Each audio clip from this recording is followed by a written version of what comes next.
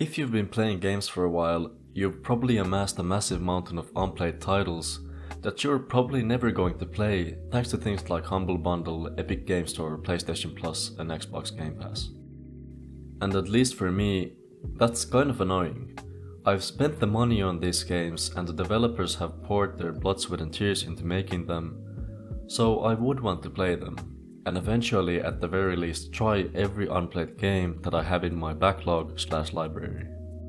So to deal with this, I list all of my unplayed games on Google Sheets, pick 5 games by random, force myself to play them and take you guys along for the experience. This video is a part of a series, so if you're interested in hearing more about why I'm doing this, please check the first part of the series out in the description.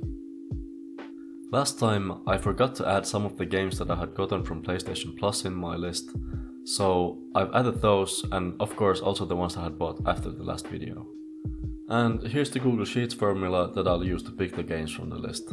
So without further ado, let's just get into it and start picking the games. For the first game I got Axiom Verge 2.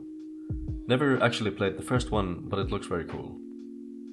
For the second game I got Luftrausers. I probably got this through Humble Bundle or something a very long time ago, but I never actually touched it.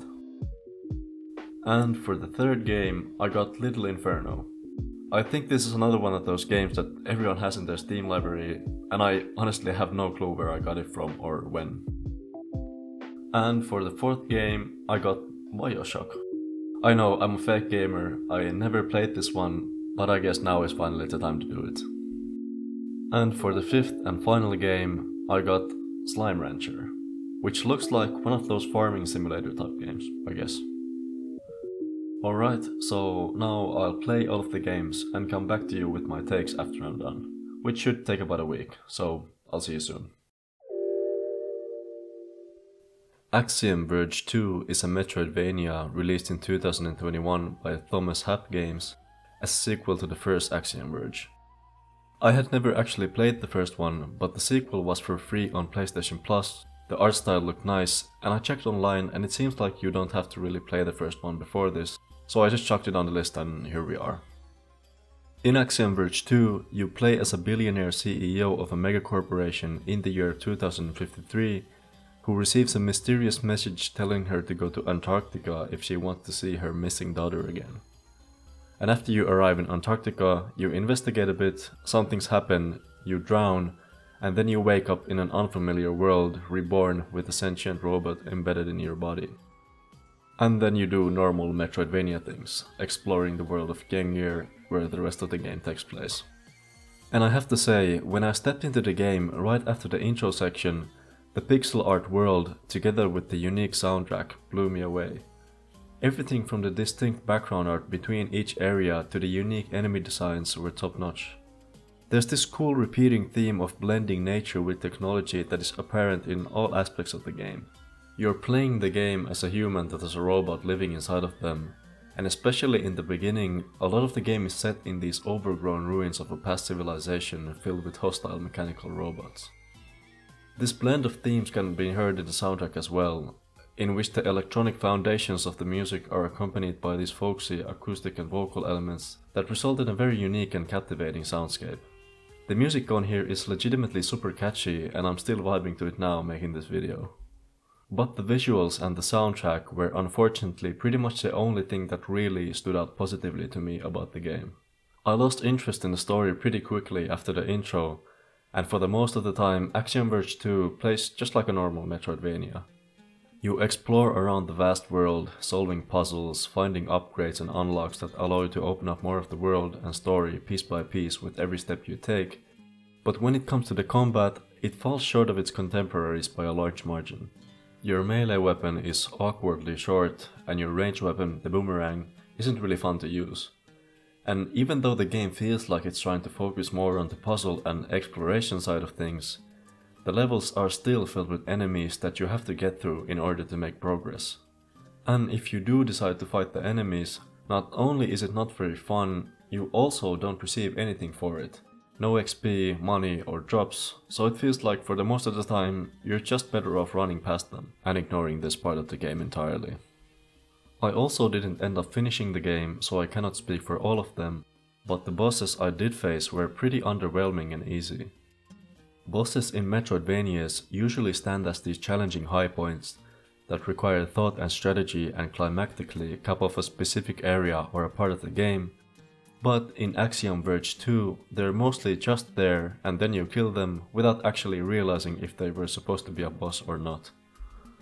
Now, I don't think a puzzle and exploration focused Metroidvania couldn't be executed well. I just don't think that aspect was explored maybe as bravely as it could have been in this game. And while it didn't hit its mark here, playing this game made me kind of interested in seeing how this concept will be carried out in Animal World when it comes out, which is another promising upcoming Metroidvania with a heavy focus on exploration and puzzles. The end result here is a pretty cool game with great exploration and great art and music, that is ultimately diluted by its annoying and meaningless combat and underwhelming boss fights.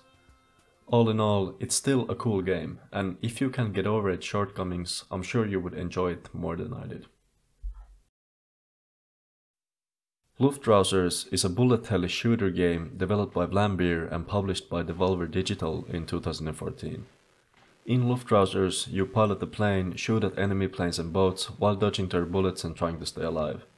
Your goal is to complete the simple missions the game gives you, and to get as high a score as possible in order to unlock new parts that you can customize your plane with. At first when I started the game, it felt insanely difficult. I had never played a shooter game like this where you have to take gravity into account, while also being only able to move and shoot in the direction you're facing, and it took quite a bit to get used to it. But after some trial and error, and after realizing that you automatically heal by not shooting, I was finally able to play the game properly, and I got to say, this game is actually fantastic. Once you get the hang of it, maneuvering around the bullets and enemies while carefully sending shots their way when you get the chance feels awesome. The healing mechanic also automatically paces the gameplay in a very effective way. When you're in a tough spot, shooting is risky, and instead you often have to entirely focus on dodging to create some distance until attacking is an option again. This variety in intensity makes the action of piloting the plane feel dynamic and forces you to give it 100% of your focus if you actually want to play well. In addition to this, the customization options for the plane are also really well thought out. You can choose to, instead of normal bullets, shoot for example laser beams, homing missiles or slow-moving bombs. You can pick a slow heavy body, a super fast one, or a body that ignores impact damage when crashing into the enemies. You also have various options for the thrusters that enable you to, for example, shoot bullets from behind or to go underwater. The changes that you can make to your plane are all significant and drastically change how the game plays. You could go for a bullet spamming fast moving setup or a slower, more deliberate one. Or you could go crazy and choose a setup that is just built solely around slamming into the enemy boats, for example. The visual presentation of this game is super clean as well. The simple color scheme is stylish, the flying looks and feels great, and the way that your health is displayed with the constantly changing circle around the plane actually works really well in communicating that danger level when things start getting more chaotic. Luftrausers also shines when it comes to the little things in its design. Like, for example, there's a unique name for every single plane setup that you can put together, and not only that, every one of those 125 combinations also has their own soundtrack, which is absolutely insane. These kinds of unnecessary but also very impactful elements in this game just show how much care and effort was put into its development, and it can really be felt when playing the game as well.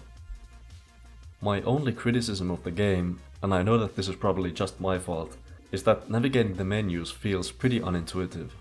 When playing, I kept accidentally starting a game over and over again when trying to switch plane parts, and in the beginning, when looking for the controls, I accidentally mapped literally every single action to one button, and had to remove the control configuration from the game's files in order to fix it. But outside of that, this game is great, and I definitely recommend it to you if it looks fun based on what you're seeing. Little Inferno, released in 2012 by Tomorrow Games, is a game in which you play as presumably a child who owns a little Inferno entertainment fireplace, an actual fireplace where you burn items in order to keep warm in an extremely cold, dying world. The game, for the most part, plays like a normal, time-gated Farmville-styled mobile game.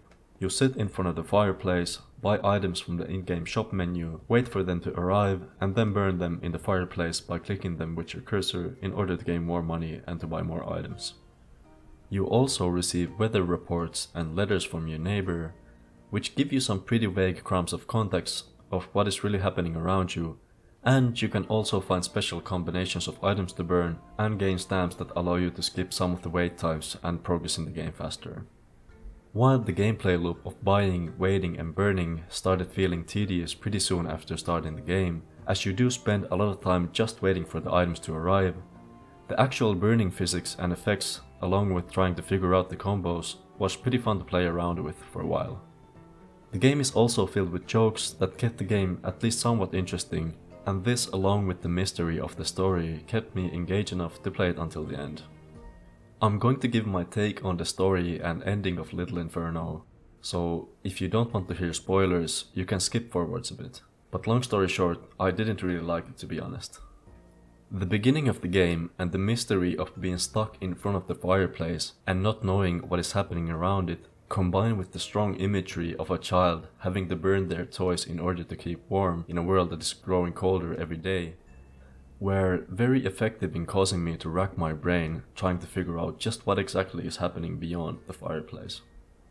And as I got further in the game and the waiting times and silences became longer and longer, it left me with even more time to sit silently in front of the fireplace and to anticipate the big reveal I was expecting at the end. And then I finally got to the end. I had thrown everything into the fireplace, the house had burnt down, and the reveal was so underwhelming to me.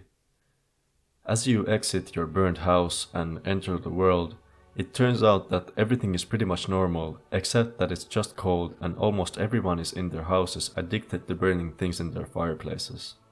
You get a message from your neighbor who already burnt down their house earlier and is now living their life outside, having also now shed their fireplace addiction, just like you just did. Then you go to the offices of the people who created Little Inferno Entertainment Fireplace, meet the inventor of the thing, who, due to the money she has now made, is now escaping the dying, freezing Earth in a rocket ship to another planet. Then the game ends with you embarking with the weather reporter on his hot air balloon to start your new life after the fireplace. At first, when I left the house, I was first of all kind of disappointed to see that the situation outside wasn't quite as dire as I had thought it to be in the beginning. You can still survive outside just fine, and at first I thought the game was some kind of commentary on video game addiction or something like that. But as the Fireplace CEO talks to you about chasing your dreams, and you hop on the hot air balloon, it became clearer to me that the game is telling you not to resort to cheap escapism like the fireplace and instead go out in the world and chase your dreams and do what you always wanted to do. By itself, the message is fine, but the way that it's conveyed with the rest of the story was pretty confusing to me. If the fireplace represents this kind of safety and fleeting warmth of escapism and complacency, what does the cold represent? And if embracing the cold, chasing your dreams, is seemingly good for you, why is the world still doomed to freeze to death, and what is causing it? And also, why does the person who created the fireplace and subjected this addiction to so many people get to seemingly be the only person who truly gets saved from the cold and escapes the dying planet? The message and the story just felt so vague and undercooked to me, to the point that the 3 hours or so I spent playing this game felt like an unsatisfying waste of time at the end of it.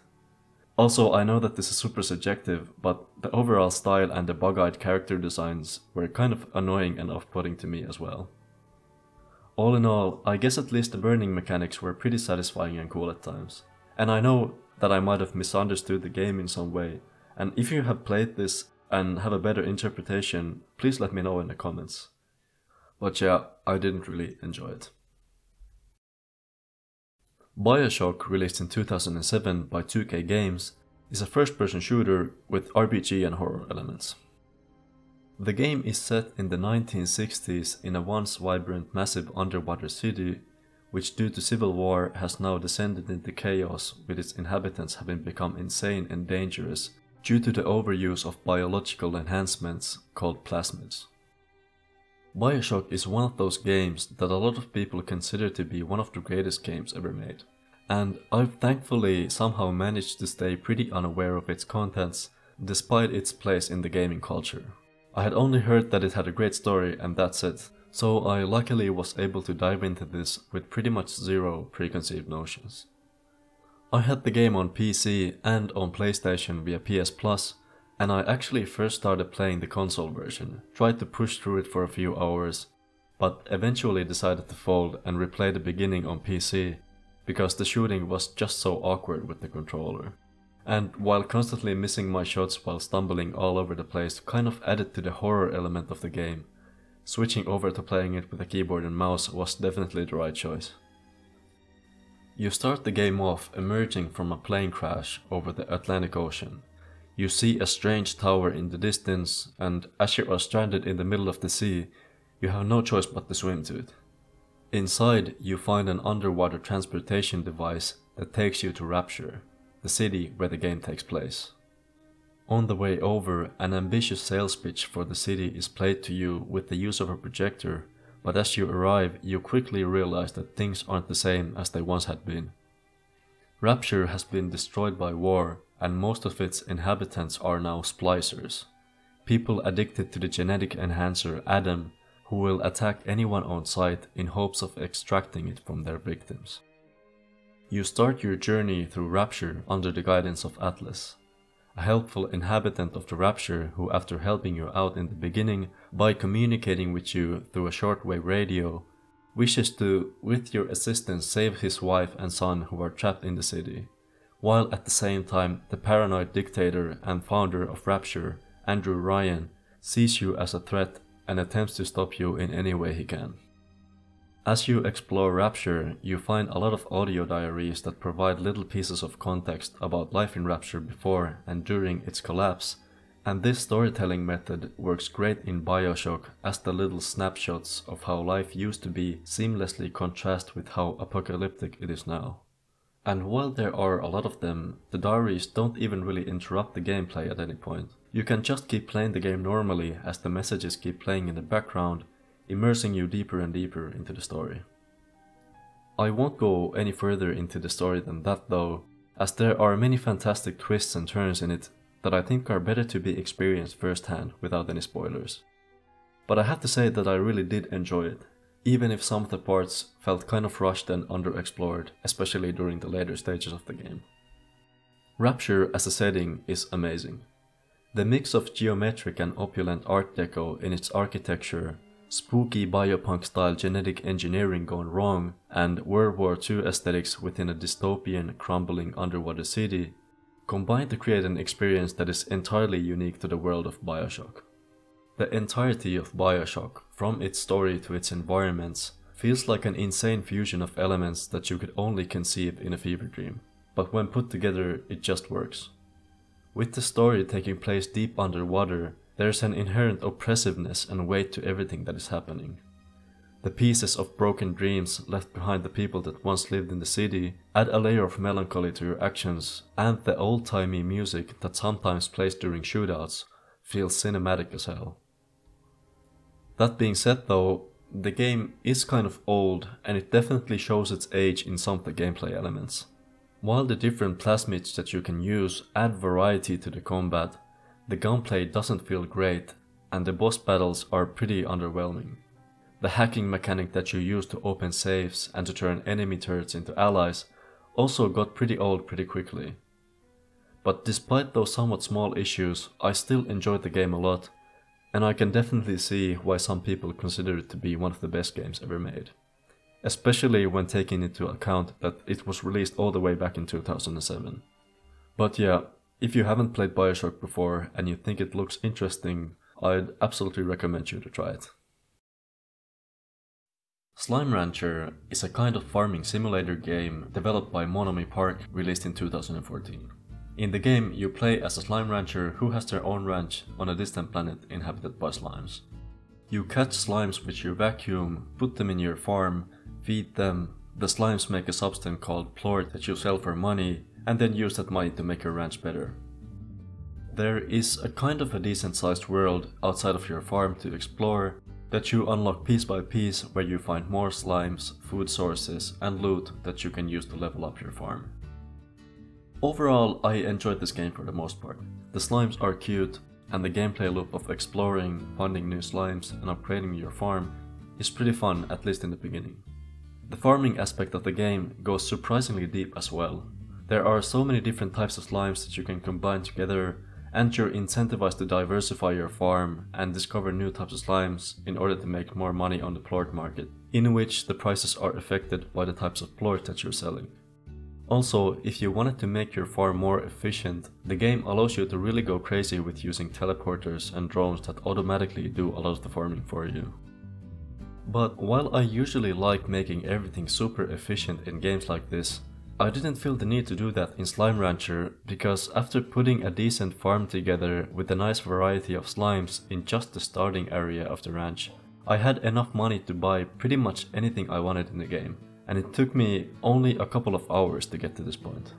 I had bought all of the upgrades to the ranch, and while getting to that point while experimenting with the different slime types and food resources was a lot of fun, I never felt like actually using any of the upgrades, aside from the ones that I had in the starting area, was necessary. Once you reach this point in the game, there is not really anything else that you can spend your money on except making your farm more efficient, and in turn efficiently making even more money that you can spend on anything. The exploration element of the game is pretty limited as well, and it doesn't take long to have explored the entire map. So when you're done with that, there is not much to do outside of just ranching slimes. Compared to other games in this genre, like Stardew Valley and Animal Crossing for example, Slime Rancher's gameplay stays pretty one-dimensional. Like in Stardew Valley, the farming aspect in the beginning takes up a lot of real estate, but as things get going, it's only a small part of the game, as other aspects like character interactions and PvE start taking more and more space. And while the farming aspect in Animal Crossing is very different, growing fruit and making money is just a tiny part of the game, while making everything look just the way you want it to, and interacting with the NPCs as your game changes with every real world season, is what gives Animal Crossing its almost endless well of content. In Slime Rancher, the game starts with farming as its focal point and never really moves forward from that. All in all, despite its lack of content, I did like this game, and I was really into it for the first couple of hours of gameplay until I got bored. It is a cute game, and I like the slimes, and I also noticed that there is a sequel to this game that is in early access, which I'll probably check out when it eventually comes out. And that's all of the games. I feel like the randomizer gave me a pretty mixed bag this time. Some of them I liked and others not so much. And if I shitted down your favorite game in this video, I'm sorry. Overall though, doing this, randomly picking games to play, is a lot of fun regardless if I like them or not. At least I can check them off from my backlog and say that I've played them. Like, I probably would have never played Little Inferno or Luftrausers, which had been gathering dust in my library for years, if I didn't do it this way. Last time, some of you were inspired to try this yourself, which was really nice to see. And again, if you end up trying this, I'd love to hear what games you got and if you liked them or not in the comments. For myself, I'll keep continuing this series and making these types of videos every now and again, along with my other videos, until I actually end up playing everything from my backlog. If you want to see that, and if you like this video, please leave a like and subscribe to my channel. I also make other analysis style videos on gaming, and if that kind of stuff interests you, please check out my other videos out as well. And that's it. Thank you so much for watching. Have a good one.